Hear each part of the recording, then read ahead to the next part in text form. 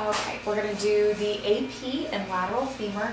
So for this one, when we do, you're going to have to do a proximal and a distal femur just because the length of femur, unless you have a pediatric patient, you're probably not going to be able to get the full length of the femur on one cassette.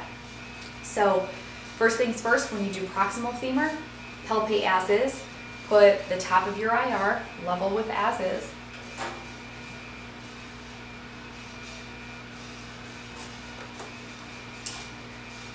Line up your bucky and your tube, put your cassette in. When we do proximal, we want to have our patient internally rotate 15 to 20 degrees in order to put the femoral neck parallel to the IR. We want to be right in the center of the leg. And then collimate just to the outer skin margins for your patient. For this one, I'm okay with you guys putting your marker within the light field. That's fine, okay?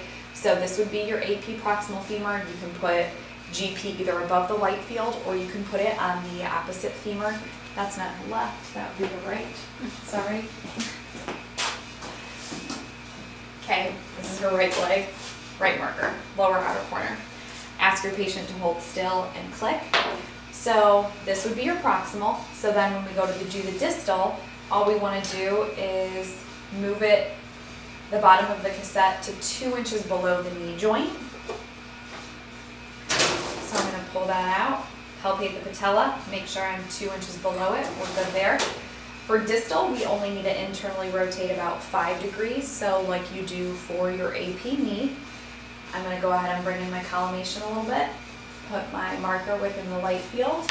GP again could go above or on the opposite femur. Ask your patient to hold still and click. Next we have a lateral. Again, when we do a lateral, we're going to be doing both a proximal and a distal. So I'll have Libby roll up onto her right hip facing me. And Libby lines up nice and perfect so her leg is straight. She's such a good patient. We'll go ahead and start with distal since that's where we're at. Again, make sure that the cassette is 2 inches below the knee joint, which I am. She's in a nice lateral.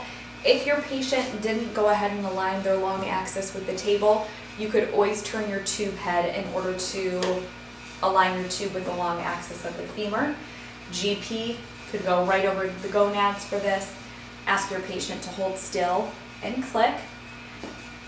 So now we want to do a lateral proximal. So we're just going to get the top of our cassette at the level of as is here. I'm going to pull out the top of my cassette and make sure we're good. Everything's lined up. I'm going to have to open up my light field a little bit here to make sure I'm not clipping any anatomy. Some people be mindful of where their opposite leg is, that it's not superimposing the light field you're concerned with looking at. Again, you could always turn the tube head once you've lined up your bucky in order to line the long axis. Libby lay down perfectly for me, so we're good. I'm going to ask my patient to hold still and click.